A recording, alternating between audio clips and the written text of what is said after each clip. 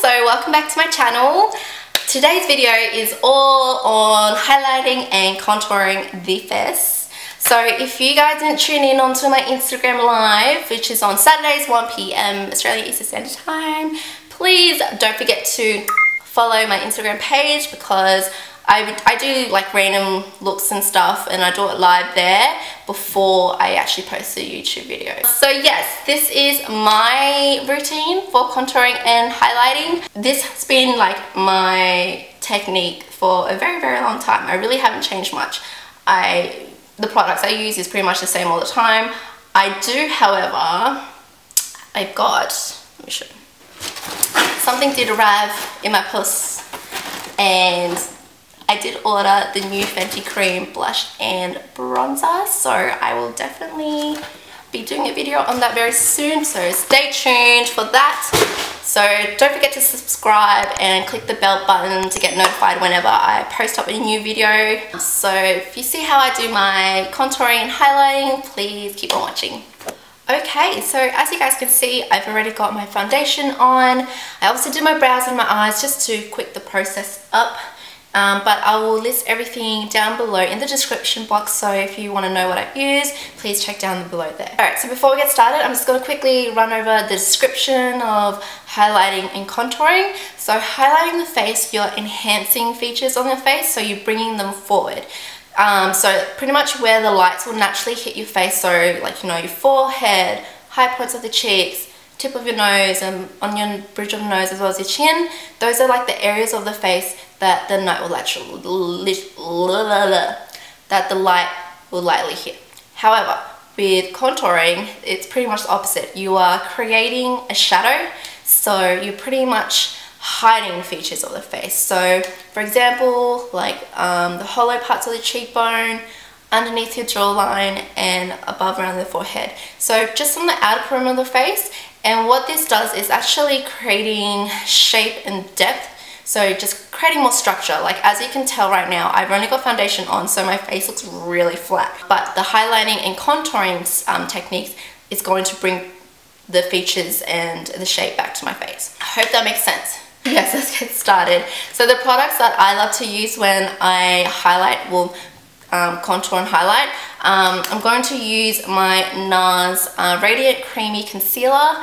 This is a great concealer underneath the eyes. It does not crease. It has a really nice consistency, so it just smooths and blends right onto your skin, very smooth. Another dupe for that is actually the Maybelline Fit Me Concealer. I am actually going to probably use a bit of both because my NARS one is running low, so I may not have enough product to use, but that's okay. I'll just go on top with the Maybelline Fit Me. And then for my contouring, I'm going to be using the Match Stix by Fenty Beauty, and in the shade Truffle. This is the contour shade. So when you're using a highlighting shade, so underneath your eyes, you want to choose a shade about 2 to 3 shades lighter than your natural complexions. And then with your contouring, you want to use 2 to 3 shades deeper than your natural complexion. So beginning with the creamy concealer, I'm going to take that and I'm going to draw, see there's hardly any products left in this, underneath my eyes, sweep out, and it's a triangle shape, like so. And this shade is going to help make my dark under eyes circles completely covered. It has a nice brightening effect. So just adding that to the other side as well. Now, if you have a more mature skin type, I recommend using less product. Less is definitely more. So for example, like this may be a bit too much. But if you've got more mature skin, I'll use a little bit on the inner corner like so, and maybe just a dash a bit above there, and that will be it. But I'm just going to do that. Because I'm running low, I'm just going to take my Maybelline Fit Me. This is in the shade Medium. Just going in the top just to kind of, just a little bit more product. So that's underneath my eyes. Now, even before doing this, under the under eye concealer, if you've got blemishes like pimples or redness on the base of your skin, I would actually conceal that with your natural complexion color.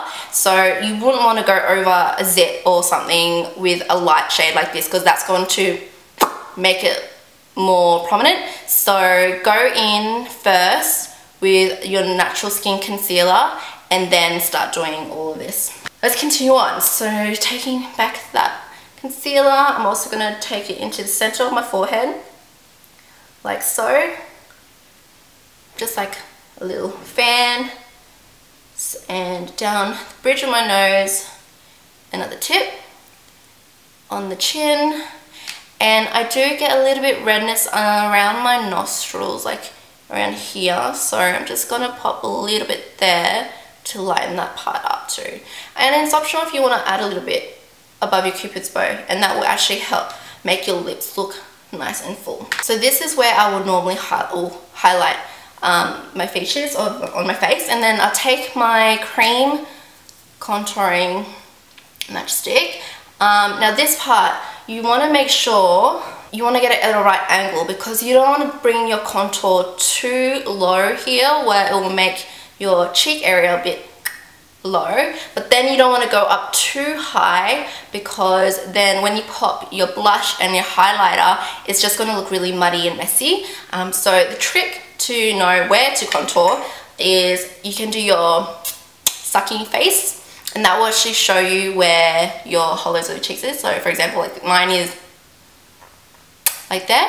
Another thing is, if you grab your brush and get just the barrel of your brush, turn your head to the side, look in the mirror, and you want to put the brush on the tip of your earlobe and take it to the corner of your lip, and that is naturally where you would like to contour. So if you're unsure, maybe just do that, and then you can go in with your cream, or like I said, do the sucky face. Alright, so I'm going to go in that angle, bring it down, and I kind of curve a little bit at the end. This is just going to kind of like help cup my cheeks, so it makes it more plump. But if you don't like that, you don't have to, just go straight in. But I personally like it. And then I'm going to go on the outside, on the temples, on the forehead, bring it to the other side, like so. And then down below my jawline,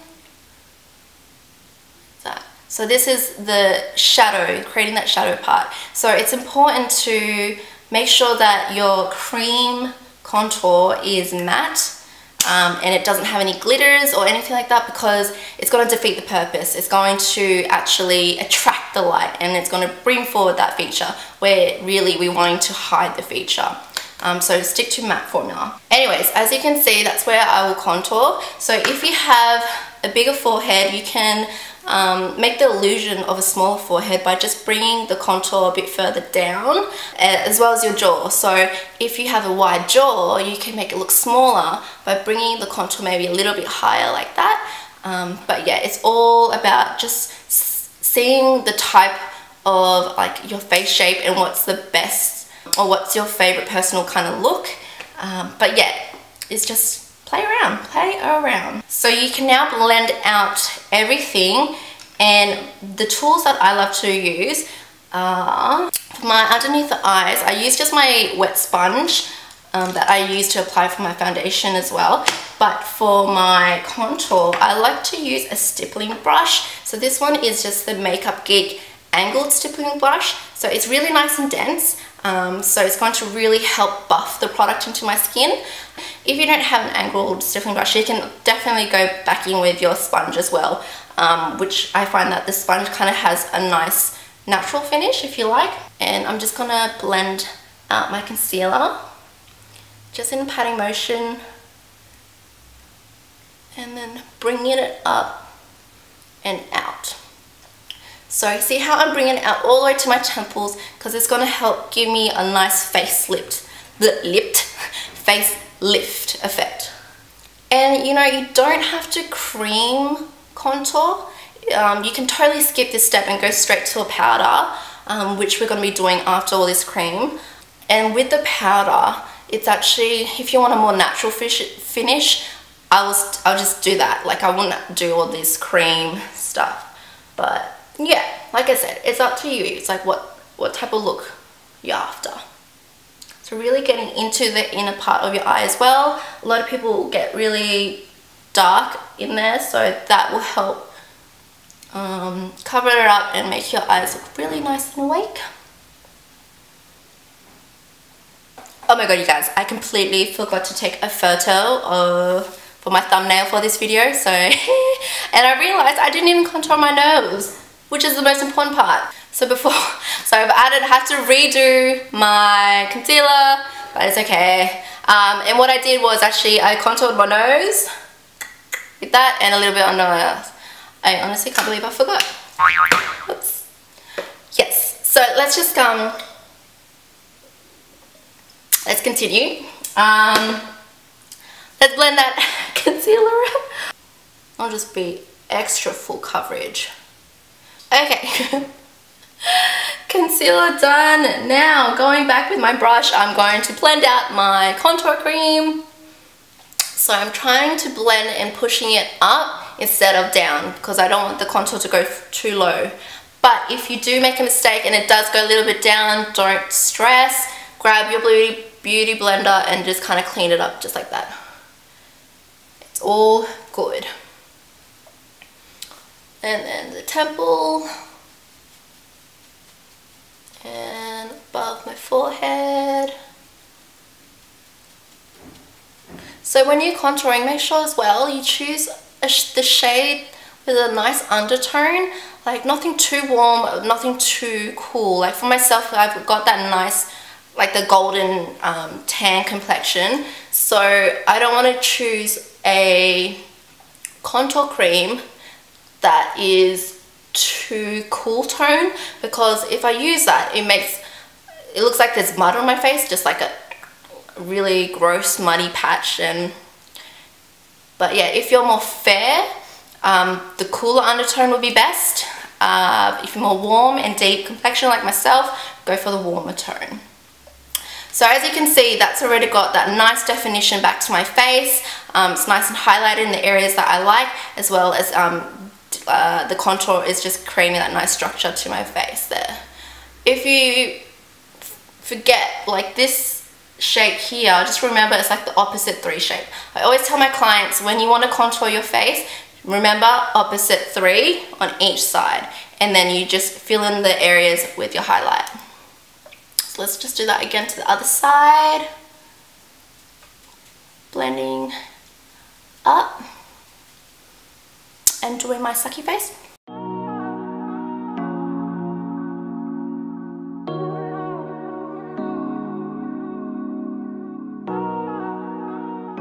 And like I said, if you don't have the brush, it's okay, you can just use your sponge as well. Just make sure it's a damp sponge. Okay, now I'm going to blend out my contour on the nose.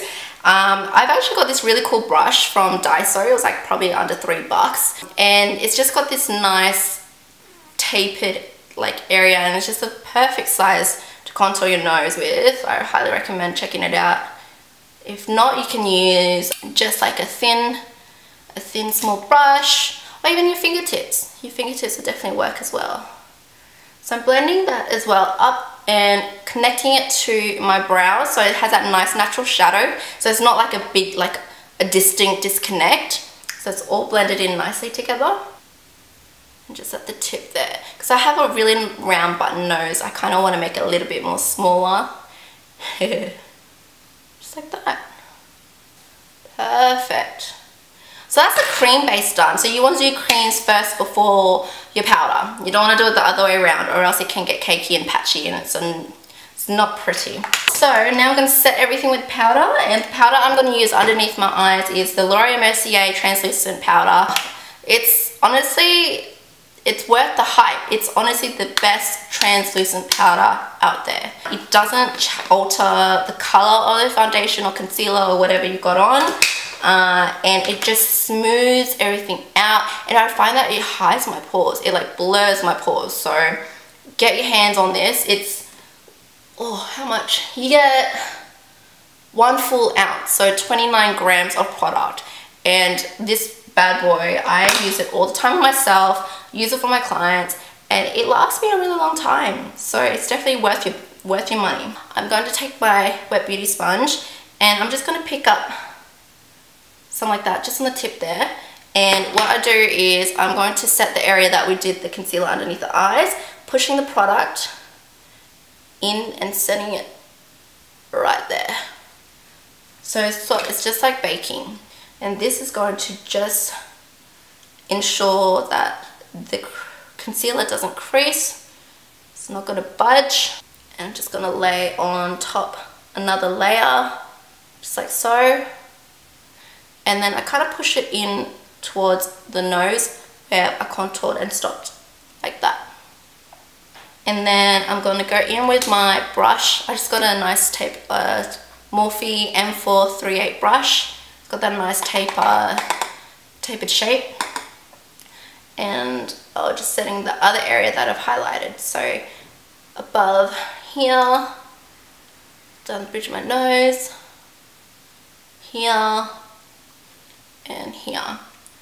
Also, make sure to powder the areas where you know, when smiling, you have smile lines, to prevent the smile lines really being so prominent. Stick your tongue out and push your skin out, and then powder over the top. And this is really making sure it's getting into that crease, so it reduces the look of the crease. Does that make sense? Yes.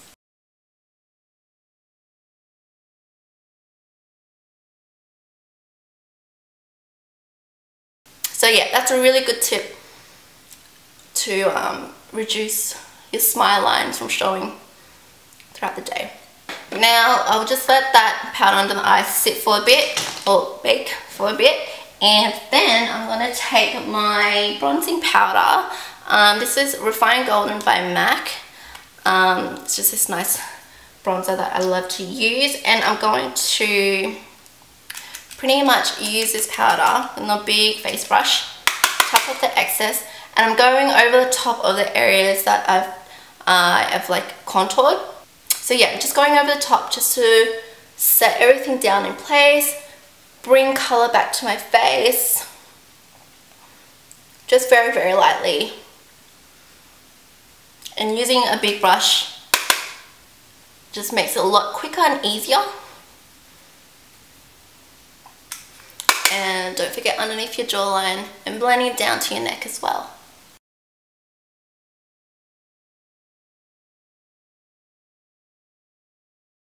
Now I'm just getting the brush again from Morphe, the M438 brush, and I'm just going to sweep off the excess of the powder underneath the eyes.